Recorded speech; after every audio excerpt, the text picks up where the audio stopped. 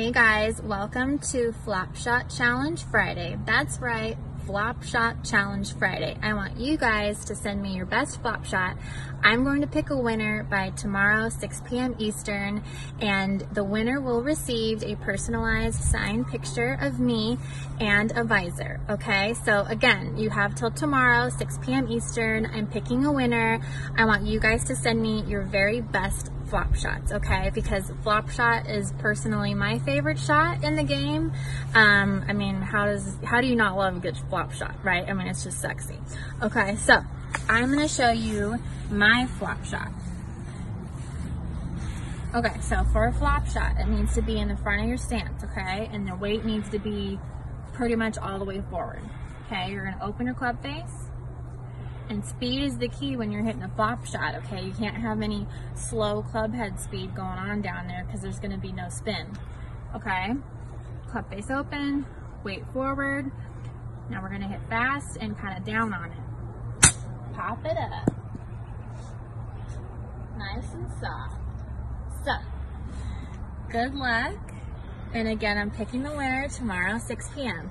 Show me your flop shots. Hey you guys, a lot of you have been asking me to do a little bit of a bunker demonstration drills that you can do, and I'm going to show you two really great drills. The first one I'm going to show you was actually a drill that Sevi Ballesteros used to do, and it's really helped me a lot. So the important thing I want you to remember in the bunker is that you're not focusing on trying to hit the ball.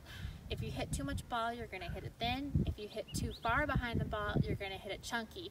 You need to focus on that spot where you want your club to hit the sand, which is about 2 inches behind the ball. So the first drill I'm going to show you, and I personally use this one a lot. Again, you can't do this on the golf course, but you can definitely do it on the practice green. Okay, so behind the ball, 2 inches behind the ball, you're going to dig your club in. That's where you want your club to hit the sand.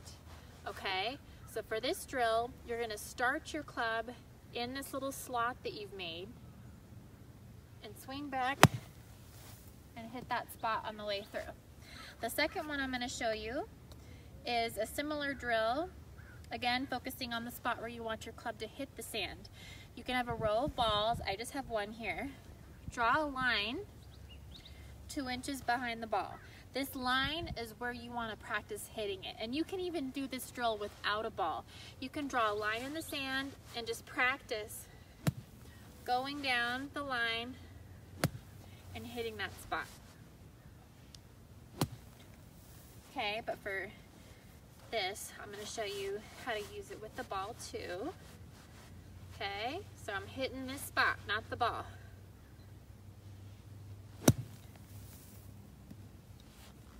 And that's how you're going to get better at getting out of the bunker. So I hope you guys liked this little demonstration, and I will see you guys later.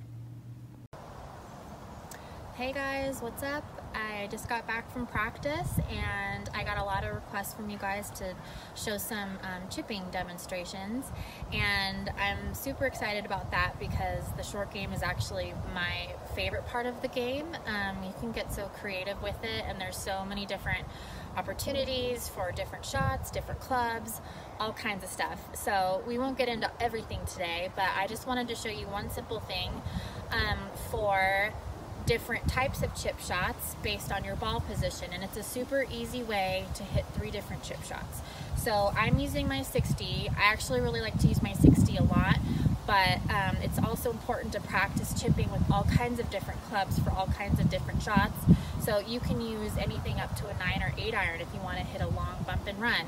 So it's so important, and I can't stress enough the importance of when you're practicing your chipping, don't just stand in one spot and hit one shot. Take 4 balls, go around the practice green and hit all kinds of different shots with all kinds of different clubs. And the more you practice that, the more confidence you're going to have using that when you're on the course. So I'm just going to show you a really simple technique for 3 different chip shots. The first one is going to be a little bit of a higher trajectory shot. And for this, it's just going to be off of your left foot in the front of your stance. If you're lefty, off of your right foot. Okay, so, and if anything, it can actually be a little bit more in front of your left foot. But it's really important because you can't hit a high shot if your ball's in the back of your stance. It's just it's not going to work. Your club's going to bottom out. Okay, so it's important that it's in the front of your stance. You're not changing your swing or anything. It's just ball position. Front of your stance. High shot.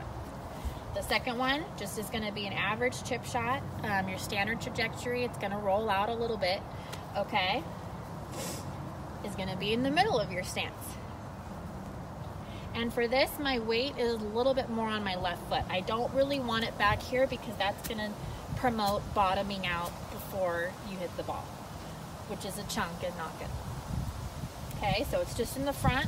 My weight's a little bit on my left foot. Same swing, different shot. And the last one, which I personally like to use a lot, is more of a bump and run style. This one is going to be, you guessed it, off your right foot, for lefty, off your left foot, in the back of your stance, okay? With this, again, it's still important, my weight is still more towards my left side, not back, even though the ball is in the back of my stance, okay? And the same thing, you don't have to change your swing. The ball position has done all the work for you, okay? Back to your stance, same shot. A little bit lower trajectory, and that's gonna roll a lot more. So anyways, I hope you guys liked that little chipping demonstration. There's so much to do for short game, and I can't do everything in one video, but I will do the best I can to start doing some more videos for the short game, because again, it's my favorite part of the game. So I hope you guys have a great day and a great golfing day. Talk to you later. Bye.